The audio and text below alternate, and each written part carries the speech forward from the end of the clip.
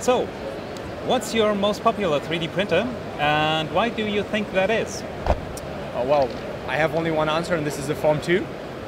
And just because the whole entire ecosystem Formlabs provides, software, materials, usabilities, it just plays a big role in the whole user experience of printing. So it's just easy to use.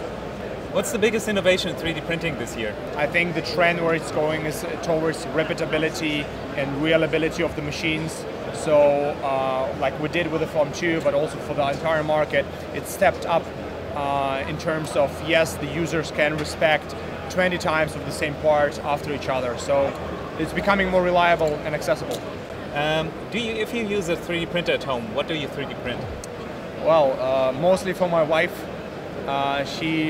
She does a lot of hand working, and the last part I printed was for some jewelry project.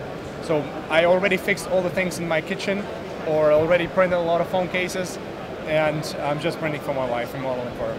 And is there one 3D printing tip that you could give to the readers of all 3D people?